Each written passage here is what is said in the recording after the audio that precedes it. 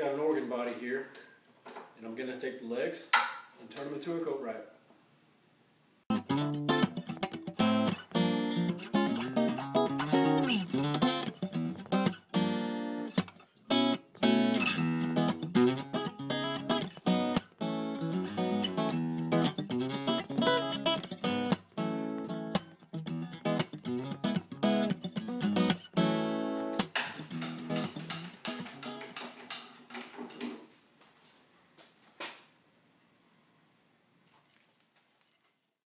Yeah, luckily these both had a bolt in them and they just unscrew.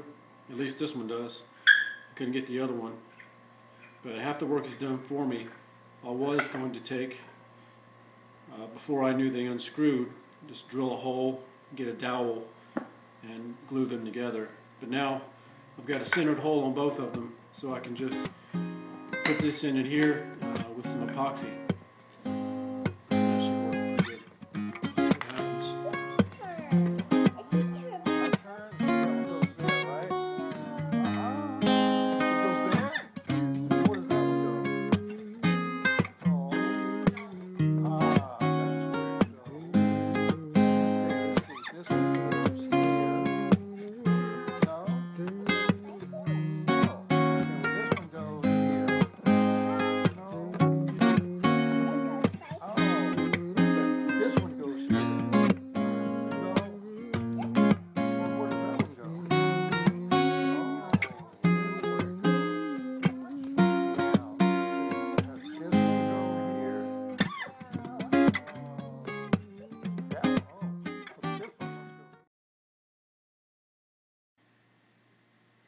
So I've got the legs here, and you'll notice that they already have a finish on them, which has been like that for a long time. That's just how it came on the organ, and we do have some spots missing here, which I'm just going to leave. They've probably been like that for years, but it's pretty rough looking. And as far as the legs go, I've been puzzling over what to do. I thought maybe, I just don't feel like I have enough meat down here. I was going to create some kind of leg and kind of mortise and tenon into the leg right here and create some kind of styled leg, but I just don't feel like I have enough, and it's a curved surface. I didn't really feel too good about doing it that way, so I had this 4x4 post. It just gave me an idea. What if I embedded this inside of a post? Then I would have plenty of meat to do mortises in this wood, but I really didn't want to use this 4x4 post. I watched a video recently with Charles Neal, and he said, whenever you get this kind of stuff, of course this is kind of post you put in the ground for a fence, and I didn't really want to use it for something like this coat rack. So what I decided to do was just get some 1x material, laminate 4 of them together, make about a 3" by 3" post, and I can do it that way. I don't know exactly how long I want this block to be. I'm going to go ahead and cut it and make it about 10 inches long, which I think might be too much, but at least if I need to, I can cut some off. So I'm going to go ahead and trim this down to a manageable size. I'll go ahead and do 20½.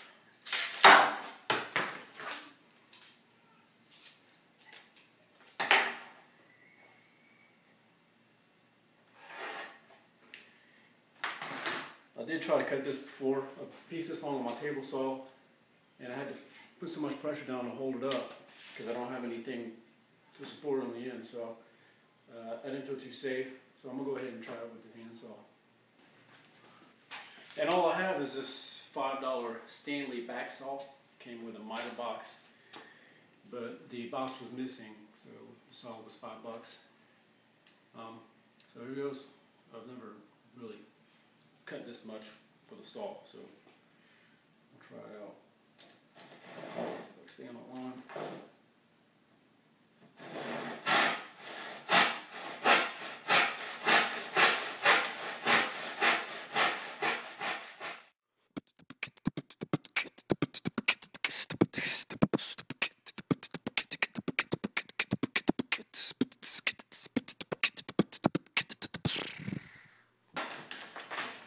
Definitely should have put some wax or something on this blade because it's pretty difficult.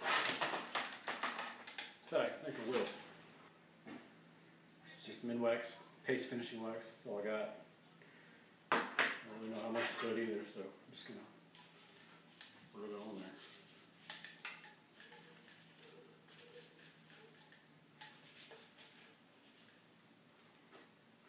See if that helps. Which I hope it does.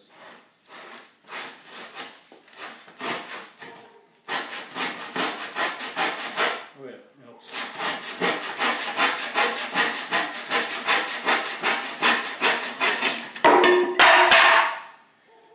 And that's not what I wanted to happen. But at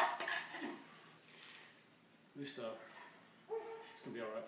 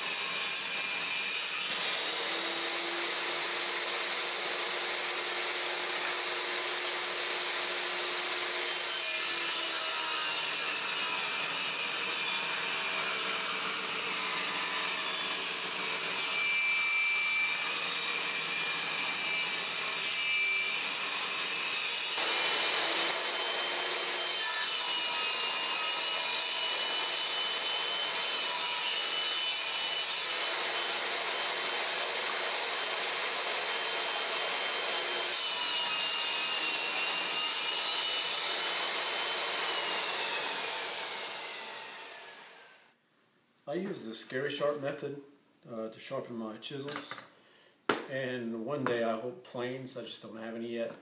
I've not been able to get any. But I use this ceramic floor tile from Home Depot because it's flat, and that's what I use to sharpen with. I put the sandpaper on here. So I'm going to take the 4 pieces of wood that I just cut, and the surface side from Home Depot, I'm going to put it down and just square it up as best as I can, just to make sure that I have a perfectly even bottom and it would be pretty even on top, and I can just kind of sand it down. I wouldn't worry as much about it if I had a jointer or some way to joint stock, but I don't. Like I said, I don't have any planes. I don't have a jointer, and I don't have a planer yet. So I've just got to do the best I can with what I got. So this is the best way that I can come up with.